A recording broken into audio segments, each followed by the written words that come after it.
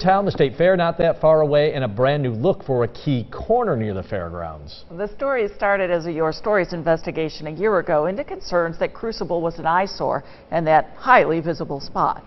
Well, Byrne Dairy bought the old Crucible Union Hall, tore it down, and put up a new store. News Channel 9's Andrew Donovan, who first brought us the story, shows us how it's finally done, despite some early pushback. Tom Moransky, who camps at the fairgrounds every year for the Syracuse Nationals, has a new spot to fill up his '67 Chevelle. Yeah, because we're going up to the picnic now, so it's right on the way. Yep, so that works good. Byrne Dairy's 60th store, right next to the iconic New York State Fairgrounds. The company is already part of the fair, trucking in the milk for the milk bar and selling ice cream in the dairy building. Now with the renovated fairgrounds and new amphitheater, Byrne Dairy wants to be a permanent part of the neighborhood. Because the people that come to this, New York State Fairgrounds come from all over the country, all over the world, and obviously all over the state. And it will be good exposure for our new model store, so people could see what our new stores offer.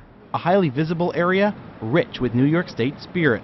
It made sense to mark Byrne right away, but not to everybody. We have the property under contract, and then they weren't really sure if they wanted a gas station here, and we talked to basically the governor's office and the county's office and said, listen, we sell New York State products, we're a local company, we are as local as you can get, and we're as New York State as you can get. Alrighty, have a wonderful day. Thank you. Thank you. A trip inside proves it. The shelves are stocked with Byrne Dairy's milk and ice cream from 200 local farms.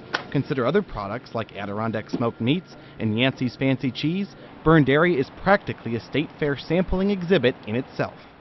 We're seeing plenty of classic cars filling up here ahead of the Syracuse Nationals, but what's yet to be seen is just how busy this store will get during the Great New York State Fair, now 34 days away. At Byrne Dairy in Geddes, Andrew Donovan, News Channel 9.